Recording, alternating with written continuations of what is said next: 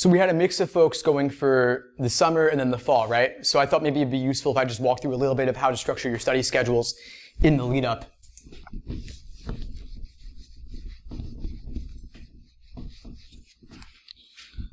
So there's three phases of LSAT studying in my opinion. There's accuracy,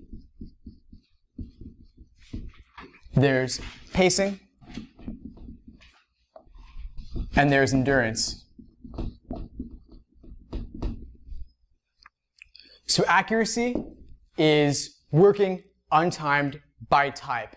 So like I said, for games, for example, that could be ordering, then grouping, then combination, specifically within each category, easy ordering, moderate ordering, difficult ordering, then on to grouping, and so on.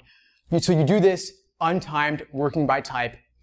In my study plans, I'll have you read a particular chapter in a prep book, then read the relevant articles on my site covering the theory, and then the practice involves the actual LSAT exams, working through the games by type, then doing the same for logical reasoning, then doing the same for reading comprehension.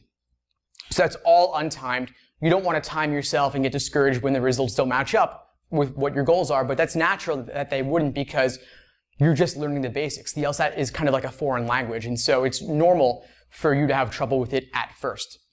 So you just work untimed at the first.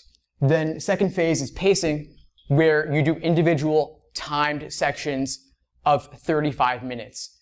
Maybe you can't hit the 35-minute mark yet. Maybe it's taking you 40 or 45 or 50, whatever it is. That's fine. So let's say you're currently at 50. Maybe you want to challenge yourself a little bit and try to solve it in 48 minutes. And then gradually, under each subsequent attempt of a timed section, you reduce it by a minute or two here and there till eventually you get down to the 35-minute mark. If it just is not happening for you no matter what, and you maybe have a case for something like ADHD, then you go to a doctor, you pay them some money, they diagnose you, they give you the analysis, and maybe you get extra time. I've noticed a lot of my students getting extra time. It's become more common since LSAC got sued.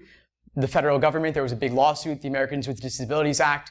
LSAC has gone from being overly restrictive on giving extra time to now giving it to lots and lots of people. So I know it's problematic. I see some of you shaking your heads. I feel similarly, but it is what it is.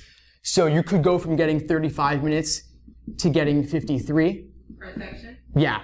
Or 35 to 70. So time and a half or double time. Excuse me? I have an appointment for Tuesday.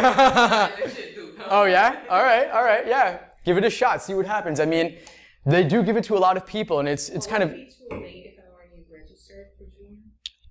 That's a great question.